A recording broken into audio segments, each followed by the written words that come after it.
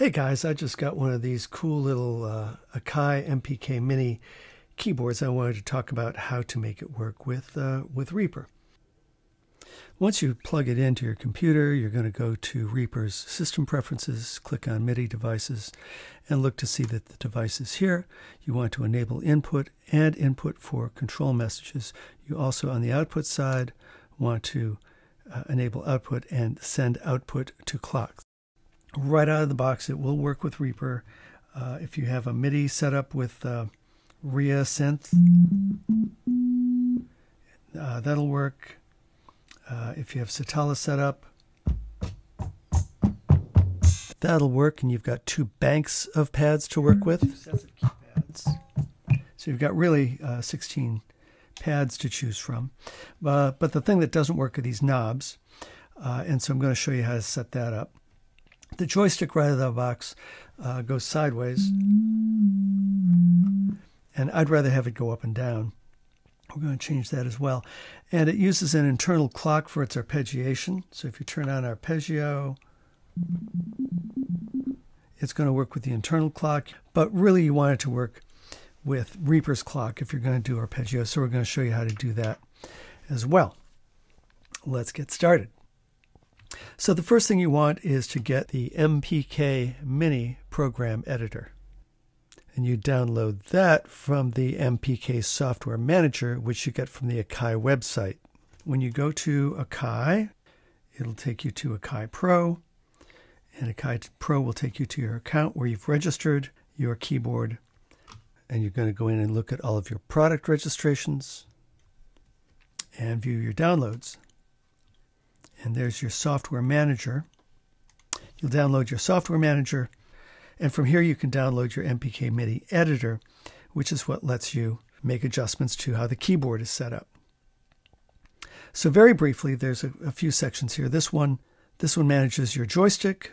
The middle section is about those pads. Over on the right, you have your knob section. Down below, you have where your arpeggiator clock can be set to come from Reaper.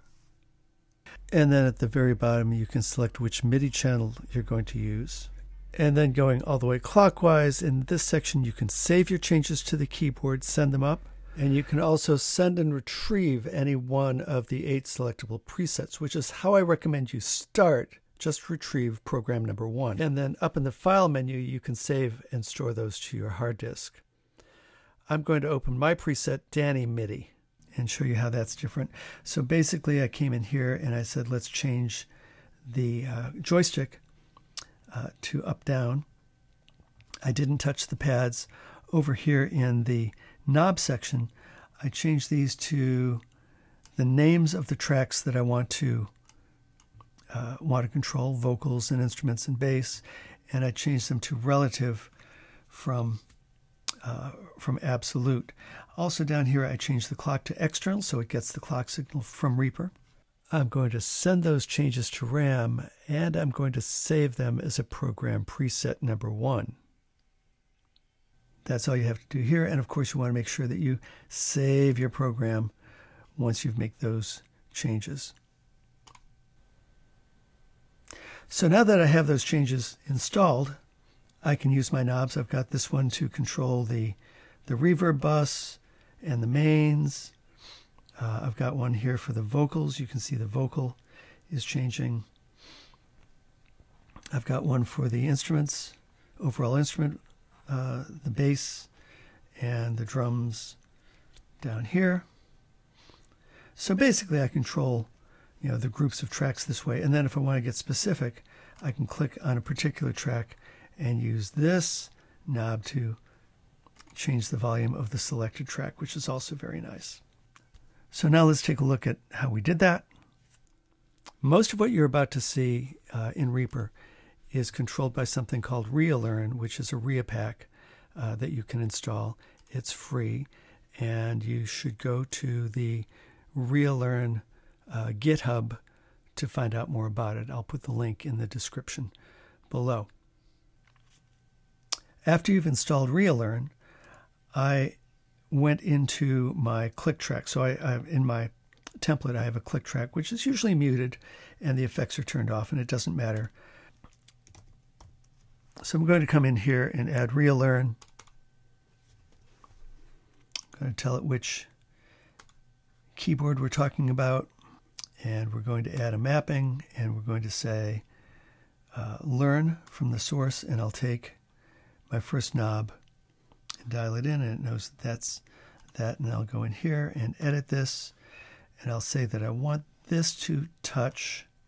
First I'm going to call this vocals. Then I'm going to click learn, and I'm going to touch the volume knob on vocals right there. So now the two controls are linked, but you can see there's a problem. It's treating it as if it's on off. So we need to change the character of the control in relearn so that it treats it as an encoder rather than a range. And now that control is nice and smooth. So I'm going to go ahead and do this for all of the controls I talked about earlier.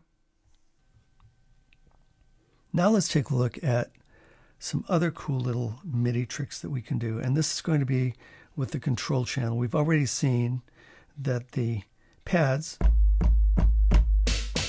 control the drums. Now if I turn on the CC button, it's going to send control channel messages back to Reaper. So what I can do now is go into my action menu and show action list, and I can look at things like find where my spacebar button is.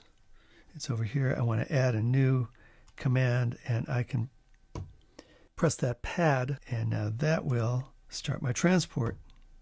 It should be clear that anything you can do in your action list can be triggered from pads, either using CC or program change. Hey, so hopefully that gave you some ideas about how to use your Akai Mini keyboard with Reaper. I certainly learned a lot over the last week, and hopefully you picked up a few tips here too. See you next time.